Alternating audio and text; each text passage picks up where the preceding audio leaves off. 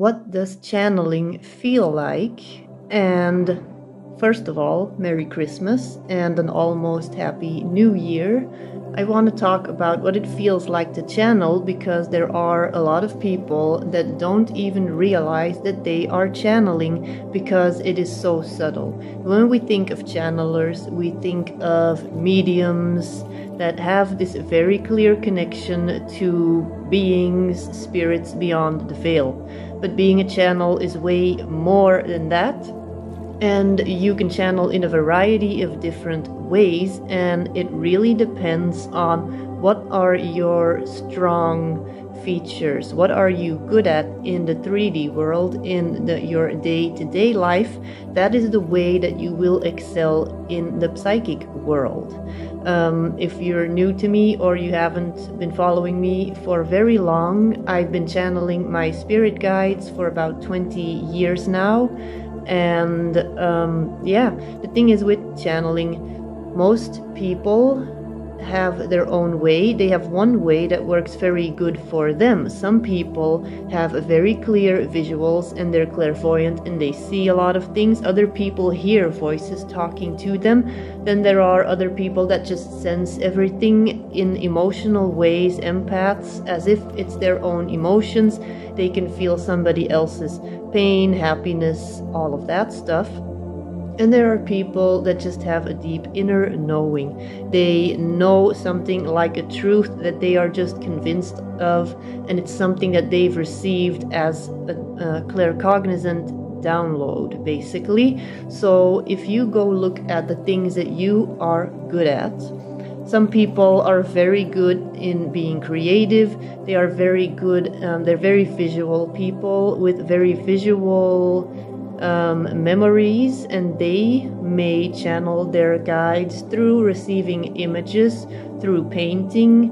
Then there are people that are very musical, very auditory. They may receive messages through hearing. They may create music. They may sing. That is also a way of channeling light language. And look at whether you are a talker or a listener, because some people will receive channeled messages from their spirit guides in meditation, and only in meditation. Well, you can train to receive these messages in other ways, but the first, the clearest channel for these people will be meditation, because they are good at listening, at receiving. And then there are people that will receive these messages through channeling, that when they are meditating, that it's good for them, but the real messages, the real channel opens up when they are in communication, when they can speak. So for some people it means having a recorder ready and opening your mouth, and then you're channeling. And for another person it happens when they have their eyes closed in meditation, when they're listening. For other people it's through writing. If you are a creative writer, then that is the way, your best way to receive messages that are going to be clear, you are going to be convinced of, that these are your spirit guides. You can develop all the other ways. You can train all of these gifts, but we're always going to be different. So one person is going to receive this information completely different from the person next door, so to speak. What I actually want to say about this is that I realize, and I see this, that a lot of people that are on a spiritual journey they're going through a shift. They're being asked to really step it up. And then I also see a lot of people that are now awakening, and it's happening very fast, and it can get very overwhelming. And all these gifts that have been shut down or ignored, really, they are all starting to come up to the surface, and it gets confusing, and you need some guidance. And that is exactly why I created my free course, Activate Your Telephone Line to Source, about 2 years ago now.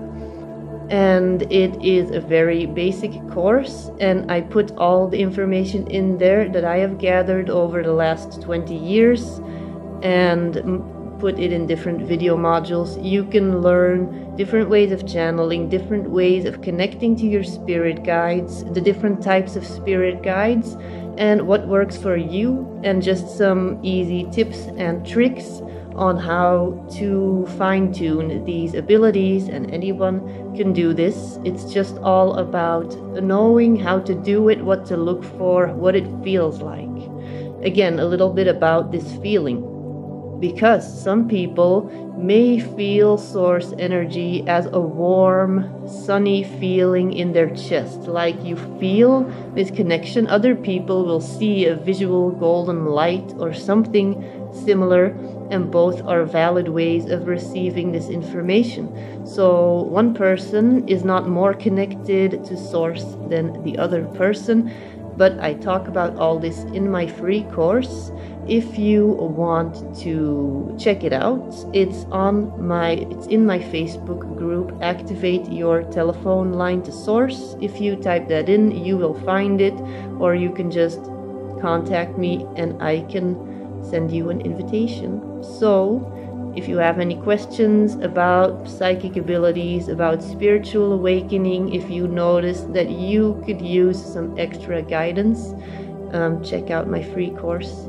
And that is it for now. I will be back later. Bye.